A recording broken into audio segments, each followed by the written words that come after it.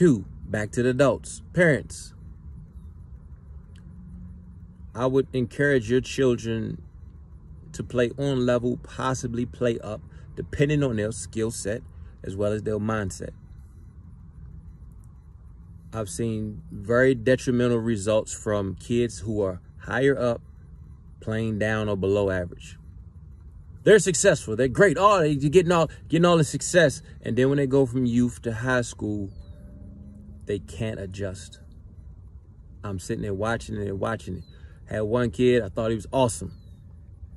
Find out he was 15 years old in 8th grade. How does that work? I don't know. But technically, he should have been a sophomore in high school. So then when he did get to high school, he never played. Watching the kid now. Find out once again he was older but lighter. And he can't adjust because he's always been the biggest, fastest animal on the field. So he looked great playing against little kids.